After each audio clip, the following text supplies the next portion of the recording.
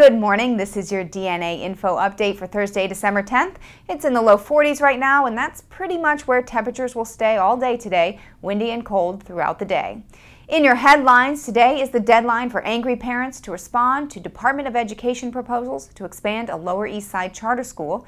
The DOE suggested 3 options for expanding girls' prep, one of which could force out more than 50 autistic children. Some parents are furious, saying they just found out about the plan this week. A new report warns thousands of New Yorkers living in rent-controlled apartments could face a crisis as their landlords spiral toward foreclosure. The Association for Neighborhood and Housing Development's report says many companies now buying up the troubled properties are vultures who want to squeeze a profit by forcing out lower rent tenants. And could it be that client number 9, aka disgraced former Governor Eliot Spitzer, is considering running for state controller?